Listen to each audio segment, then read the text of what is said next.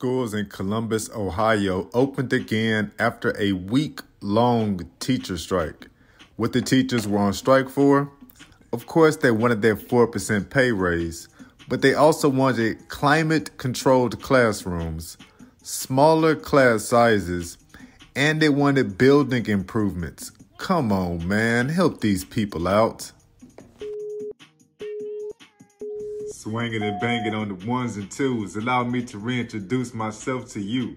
I'm Kendrick Avant, your professor of gratitude, because all I'm ever going to do is get this gratitude journal and remind you all to write down the stories of why you are grateful. That way you'll have less negative thoughts. This is day number 13 of 90 that we are rocking and rolling with school teachers. That's anybody who might be driving a bus because you're trying to teach them kids to get back there and be still. That's anybody who is working in the cafeteria because you're trying to teach them kids some kind of respect for whoever cooks. Of course, we're talking about the educators because they're in front of the classroom.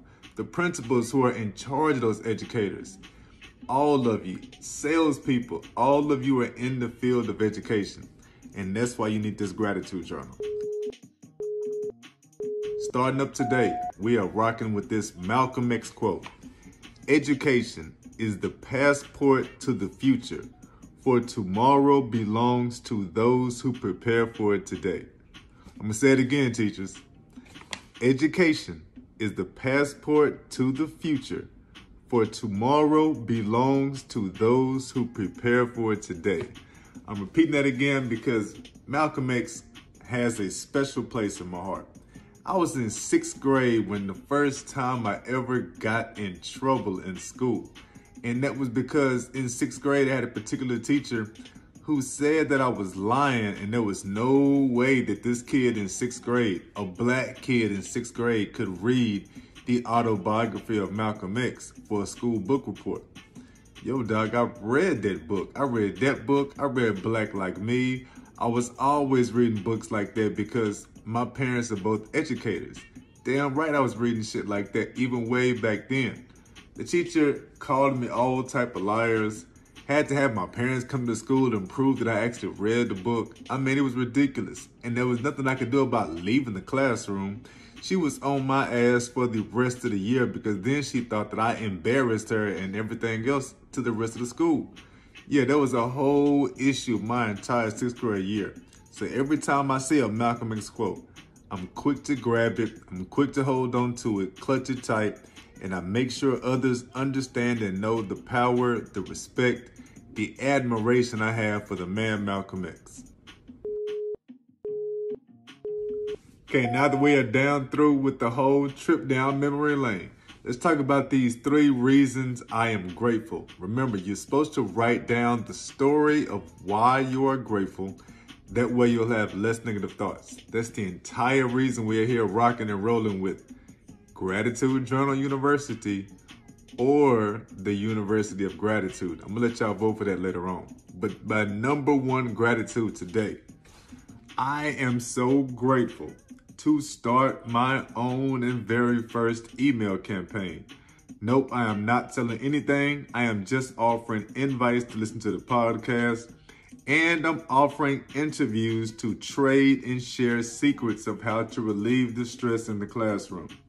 This is me stepping outside of my own comfort zone to grow this business right here, this podcast. And I was telling y'all earlier, we're about to have to change the name of the podcast because as much as I love the name Mindset Over Bullshit, it is absolutely deterring me from speaking in certain arenas and areas because of the cuss word. I gotta do something with that. I thought about changing it to Mindset Over BS, but I really don't want to do the word bullshit like that. Either I'm gonna have it or I'm not. It's either gonna be Gratitude Journal University or University of Gratitude. Again, I'm gonna let y'all vote for that later on. Gratitude number 2. Here we go. So one of my original homies hit me up early this morning and he checked out my website, thought it looked good. That brought back some good memories of growing up. It took me to a good place. and I was I had been tripping all day because I was being denied trying to get my CAT scans done, something with my stomach, my abdomen, all that type of stuff. So I was in a bad place. I was struggling with that, man. And him contacting me, chopping it up with me for a little while, took me back to the old days, and I appreciate that. I really did. It got a smile out of me. And because it got a smile out of me, I'm gonna leave it there. It got a smile out of me, and I felt a whole lot better. That's how you keep your mood right.